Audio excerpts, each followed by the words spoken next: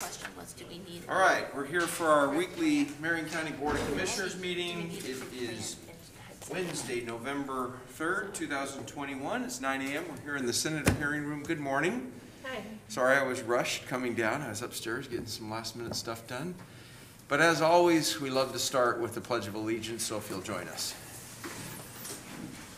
I pledge allegiance to the flag of the United States of America and to the republic for which it stands, one nation, under God, indivisible, with liberty and justice for all.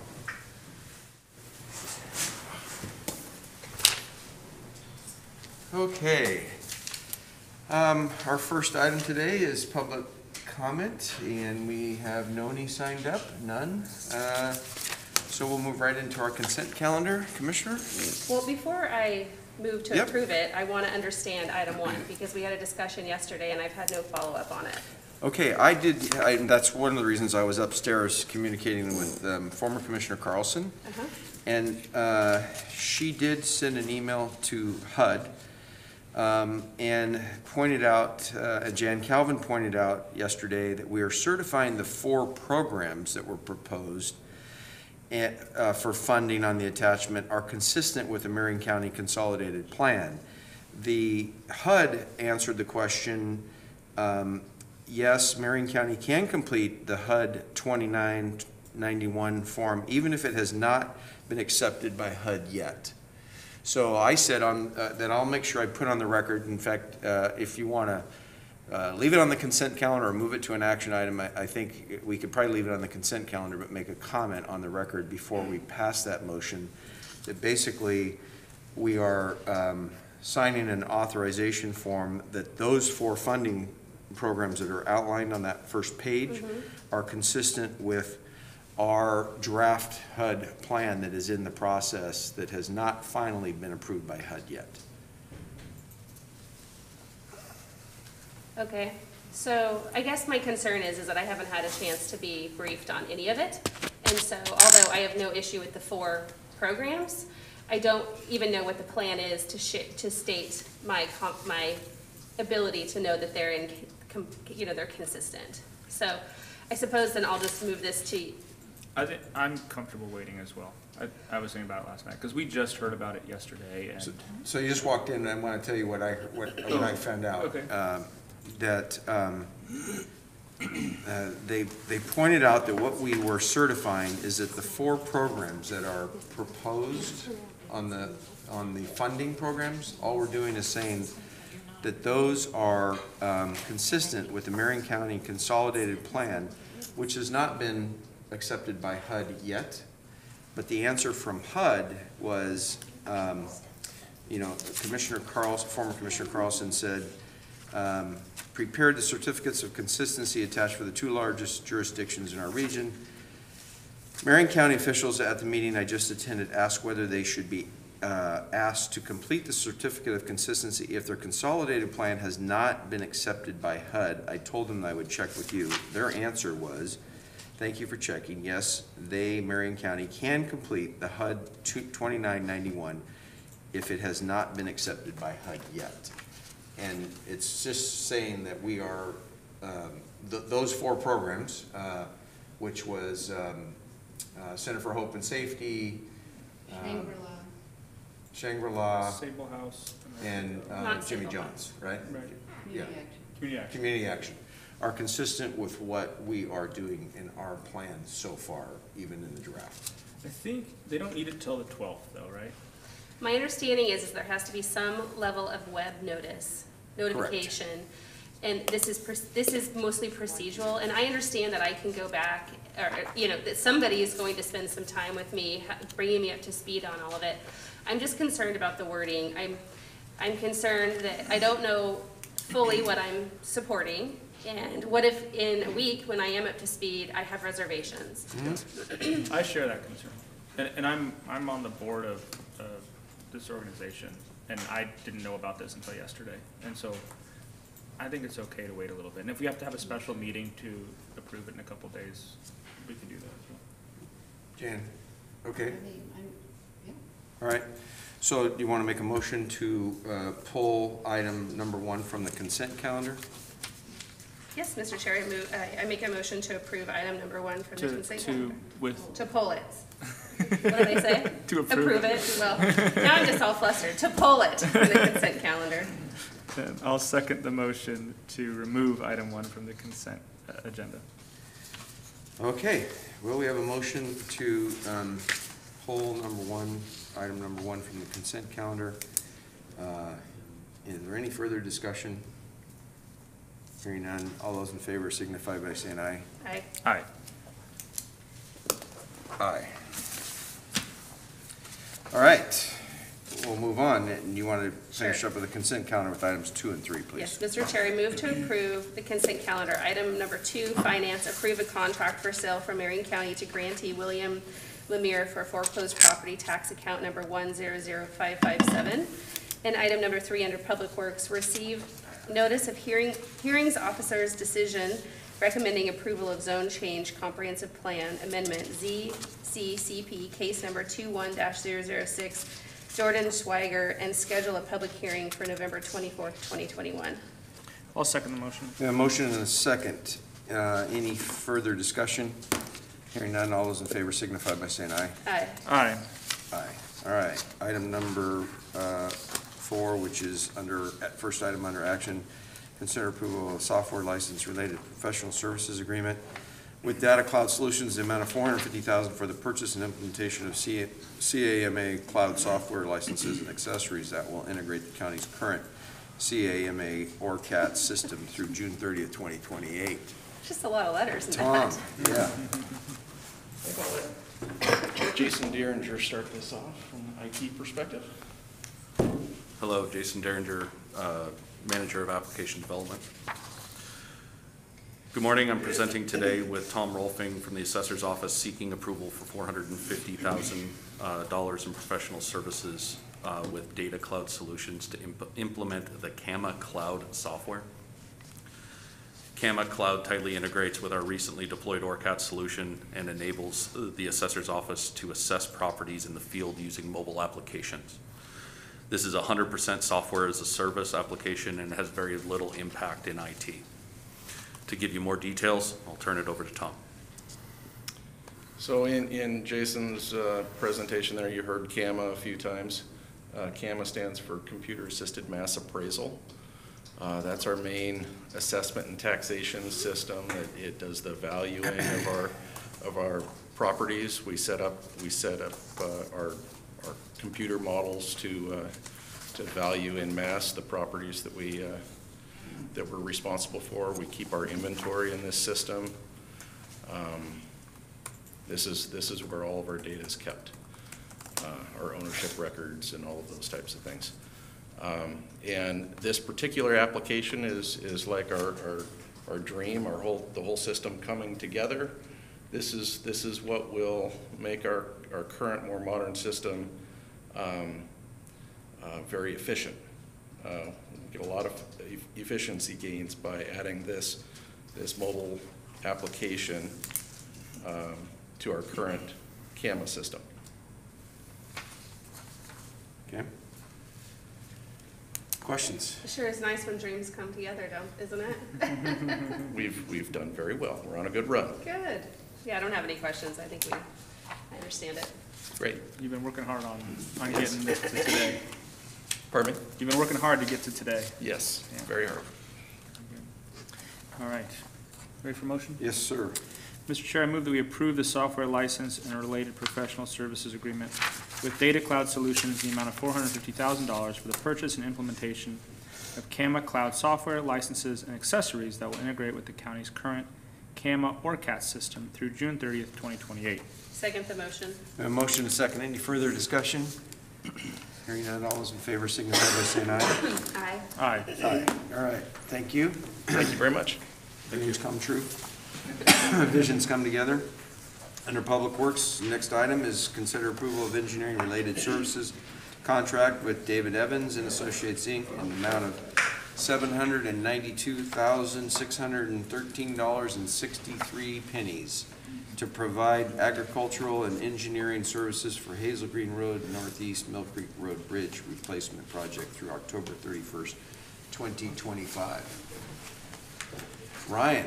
Oh, good. Good morning. For the record, Ryan Crother, Marion County Capital Projects Manager with the Public Works Department. Like you said, today I'm here to talk to you about our Mill Creek Road Bridge and our engineering contract with David Evans and Associates. So the project's located between Turner and Almsville on Mill Creek Road. It's one of a number of bridges on this stretch of road. So you can see here some photos of the existing structure. It's an existing concrete bridge. You can see there's not much clear space between the elevation of the water and the bottom of the bridge, and it was built in 1930. So I'm coming to the next slide just to make sure I've got my date right. So the existing bridge was built in 1930, so it's over 90 years old. And so we'd need to replace it to meet all current standards. As you guys probably know, the standards have changed a lot in 90 years. So in order to do this, the bridge gets larger, and then we have to construct approach guardrail, which requires that we realign 70th Avenue to avoid impacting this new structure. And you can see here is kind of our very preliminary concept for what this would look like. As we get this design consultant on board, they would refine this and really finalize the design and come up with our final product. So the contract we're talking about today is our consultant contract, which would include design, right-of-way services, and bid and award support. So the selected consultant was David Evans and Associates, and that was selected through a qualifications-based selection process. So we go out and we find the most qualified consultant to do the work.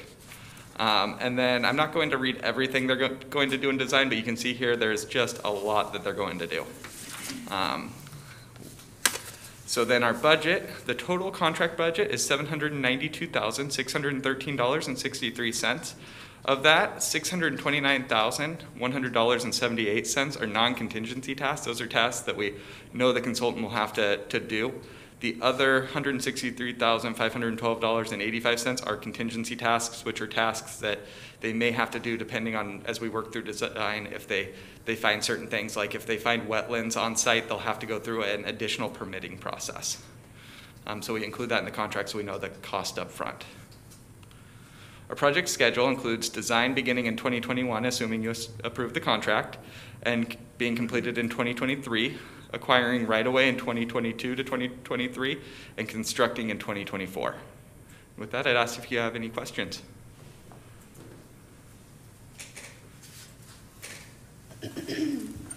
Ryan, I'm just I drive these roads all the time. I'm trying to figure out this bridge. This is on Hazel Green? On the way out to Silverton? No, this one's on Mill Creek between Turner and Almsville.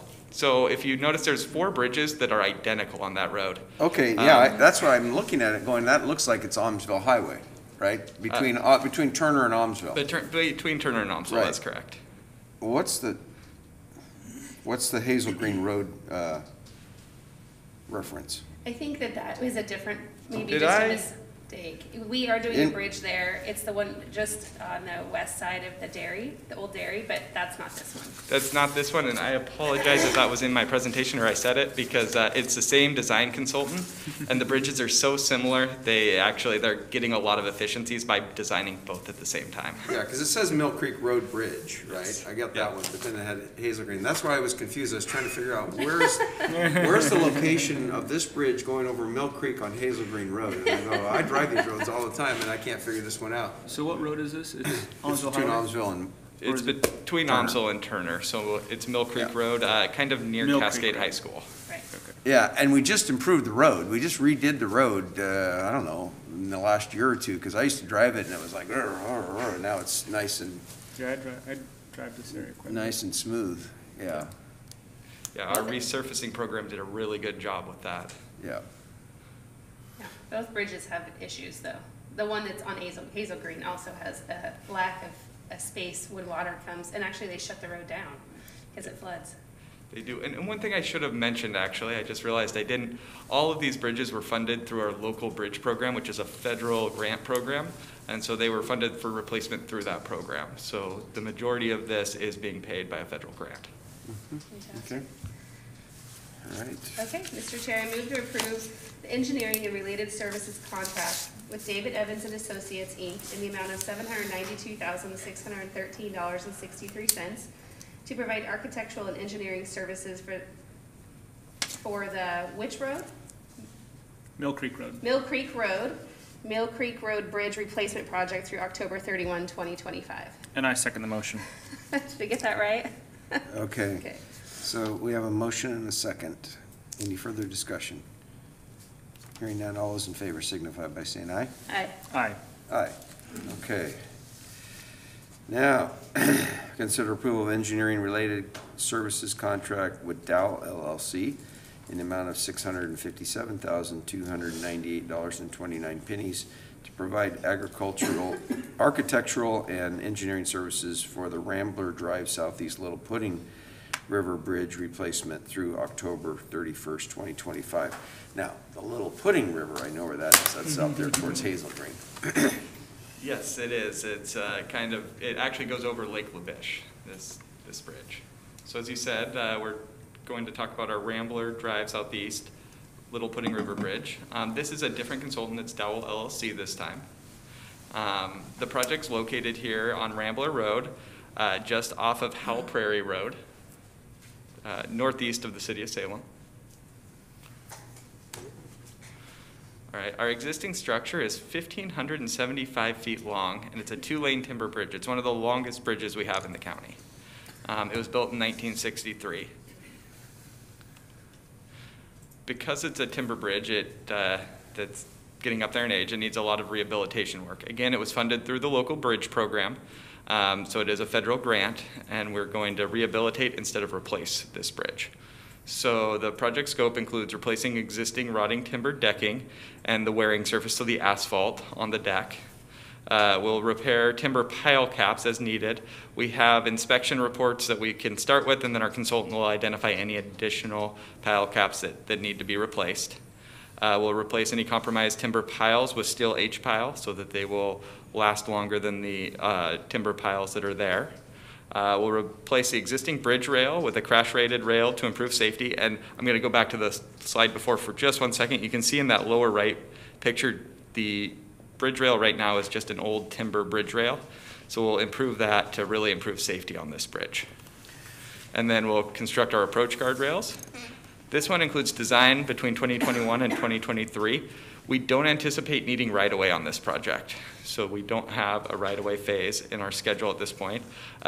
If our consultant determines that we do need to get under the bridge for something, we can't do all the work from the bridge as anticipated, we would adjust that and have to add that right-of-way phase. And then constructing in 2024. And our consultant contract include, again, we chose Dowell LLC through a qualifications-based selection process. This contract scope includes design and bid and award support, no right-of-way tasks. Our contract budget is $657,298.29. Of that, $516,840.66 are non-contingency tasks. And with that, I'd ask if you have any questions. So the bridge railing, will it have any character to it, or is it just going to be like metal? It's a pretty cool bridge. I don't know if you've actually driven over it. I have millions of times, and it's a beautiful bridge. Obviously, safety is a big deal, but I'm just curious. You know, I unfortunately don't have the answer to that at this point. I know that there's a lot of analysis that's going to have to go into replacing that bridge rail. Because it's a timber bridge, we've got to look at how we can connect to it and achieve that safety standard that's required for a federally funded bridge project. And that's going to be on our consultant to show us what options we have. Okay, so you have options. We'll pick the nicest one. Yeah, exactly.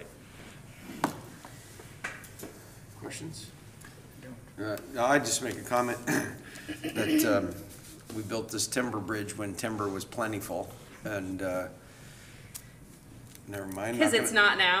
Not going to make, well, yeah, there's plenty of it. That's You right. can't get to it. All right. So Ryan, anything else?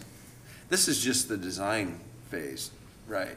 That's correct. And then we'll come up with some numbers on what it's really going to cost to do these bridges, right? Yes, that is Yeah. correct. Just to point that out. That's a lot of money. Uh-huh. Yep. Okay. We'll take a motion.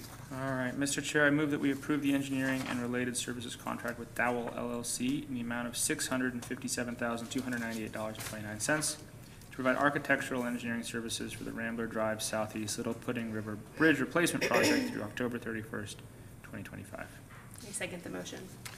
A motion and a second. Any further discussion? Hearing none, all those in favor signify by saying aye. Aye. Aye. Aye. All right. Thanks, Ryan. Thank you. Got my video of the day. Not a video, but Great presentation. presentation. And by the way, thank you for coming last week to the Northeast Salem Neighborhood Association meeting. No problem. We're always happy to come. Yeah, you did a great job. They really liked you. Okay, that completes our action today. I think I read the calendar last week. Who would like to read the I calendar think it's this my week? turn, All right. isn't it? I would actually love it if you read it, considering I can't Your keep voice. wind in my lungs. All right. Today is Wednesday, November 3rd. I always feel good when we get to November because I feel like it's almost Thanksgiving. There's like a little bit of hope, Yay. but it also rains in Oregon in November, so it's like a little bit. We need less the fun. rain. Don't be mad at the rain. That's true. That's true. Anyway, we just completed board session here in the center hearing room. At noon, we have a Woodburn Marion County meeting located at Metropolis. That's 347 North Front Street in Woodburn. And then at 1:15, if we can get back that fast, we have a BOC CAO meeting with an executive session if needed pursuant to ORS 192.6602 A, B, D, E, F, H, I, located in the Commissioner's Boardroom on the 5th floor of this building. And then today at 2:30 in the afternoon, we have a work session, and it is a Northwest Natural Gas discussion located in the Commissioner's Boardroom. That's the 5th floor of this building, 555 Court Street Northeast here in Salem. On Wednesday, November 3rd at 4 in the afternoon, we have a FEMA, it's today, briefing for local officials located in the Commissioner's Boardroom, the 5th floor of this building. And then next week, Tuesday, November 9th at 7:30 in the morning, we have a Staten Marion County meeting located at the Covered Bridge Cafe. That's 510 North 3rd Avenue in Staten. On Tuesday, again, November 9th at 9 a.m., we have calendar review located in the Commissioner's Boardroom on the 5th floor of this building. On Tuesday, November 9th at 9:30, we have a management update meeting located in the Commissioner's Boardroom on the 5th floor of this building. On Tuesday, November 9th at 3 in the afternoon, we have a work session, and that's a CDBG home buyer activity and CHDO set-aside with Dev Northwest located in the Commissioner's Boardroom on the 5th floor of this building. And then on Wednesday, November 10th at 9 in the morning, we have a board session located in this room, the Center Hearing Room. That's the 1st floor of 555 Court Street Northeast in Salem. Wednesday, November 10th at 1:15 in the afternoon, we have a BOC CAO meeting with an executive session if needed pursuant to ORS 192.6602 2A, B, D, E, F, H, I. And that's located in the Commissioner's Boardroom on the 5th floor of this building. And then on Wednesday, November 10th, at 3 in the afternoon, we have a Health and Human Services Policy meeting located in the Commissioner's Boardroom. Again, that's the 5th floor of this building. There we go. So we have some guests sitting here. Did I need to return to public comment? Did you have something that you wanted to say? We did not have anything for public comment, but I mean, I can add in, I've been driving these bridges for years. Oh, yeah. Gotta come forward and tell us now. I'm going to ask unanimous consent to return to public comment. Without objection. Yeah. And just introduce yourself for the record, and we want to make sure we give you a chance to say whatever's on your mind. All right, good morning. My name is Scott Guptill, and I live in the Kaiser area. I have been traveling on the roads that were discussed or previously in this meeting, and it's good to see that the county is looking to do improvements. I think that the one that goes up Hazel Green, I've been watching that over the last 10 years, and I've seen it where they had to replace beams and keep it healthy, and I think investing in the current infrastructure of the different bridges is going to be a huge improvement. I think something that caught my attention was the depth of how far the bridge is compared to where the water line is, because when we get lots of rain, we're blessed with the rain, that really does become an issue. I know I've worked in Silverton and seen parts where even that city had huge floodings that were starting to come in the city out there measuring the water levels just to make sure that it doesn't become dangerous to the people. I grew up with my dad being a geologist, and it's been fun to kind of get to see how, I used to go out to job sites and things a lot to get to see how, just the lay of the land. And it was also interesting to hear just the engineering aspects presented today. So I'm in support of that, and I'm glad that you guys are taking action on that. And that's my Scott, public thank you. statement today. Thank you. So is that where you came in? You saw that on the agenda? I did not, no, Oh. I just wanted to be present, and came a couple of weeks ago and gave some public testimony, and I was just intrigued to kind of keep involved and wanted to see how things are going. Today was a much smaller venue, and we seem to be the only non-vested people. We're happy to have you. Yeah, Yes, this That's is why you good. don't hold up to the microphone, And because we I like brought- having people in the audience. I brought my daughter with me to partake in the whole situation, or She's the a event. future politician, I just know it. Yeah, she can talk her way in and out of things very well. That's absolutely true. So thank you for this opportunity. Great, well, thank you for coming by and coming back up under public comment. Appreciate it, thanks. Does your daughter want to say anything? She's like, come He's on. like, no way. This is a perfect opportunity to get a word in, considering you have so many siblings to compete with at home. No? Okay. All right. Well, and then it's on video, so then you could You can be on watch it TV. and you could say, look where I was on YouTube. For Natalie. Matt, do you have anything you want to say publicly? He really wants to get this to 9:30, I feel like. Huh? Yeah, you know, this is probably one of the shorter board sessions we've had in a while, so. Don't wreck it. Let's see, what can we talk about for another 2 minutes, or are you all done? Look at this. Are you all done? We had a good thing going. What are you gonna drag it out for? Yeah, all I right, don't have anything to say. okay. Really? I take advantage of it. Oh my gosh, then I'm gonna adjourn quick.